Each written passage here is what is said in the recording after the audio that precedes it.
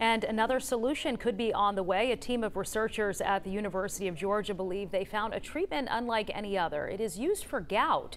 Joe Hankey today learned why they believe it could have a big impact in the battle against COVID. The ideal COVID-19 treatment would be widely available, affordable, with limited side effects and easy for doctors to administer.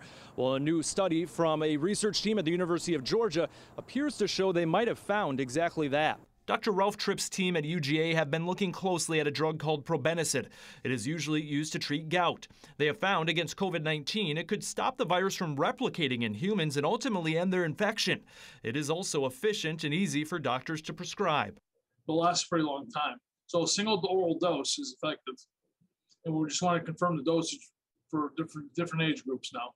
Tripp, a professor in UGA's Department of Infectious Diseases, says the initial study on probenecid being used to battle COVID-19 was published today after peer review in scientific reports.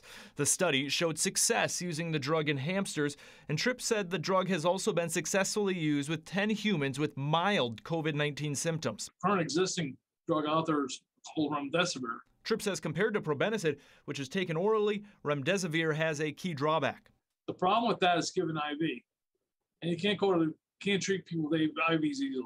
So the drug has been really shelved, bottom line. Tripp says probenecid also comes with minimal side effects and is well known in the medical field. Records show it was approved by the FDA more than 40 years ago. It could be used, Tripp says, with infected patients to hopefully end their infection, with someone who has been exposed to the virus to stop an infection from beginning, or to target other viruses that spread similarly to COVID. So I think for the immediate concern, this drug has huge implications, but downstream for influenza season, RSV season, etc., can work for that as well. And Tripp says within the year they could begin large-scale clinical trials. Right now they are attempting to secure funding so those trials can begin.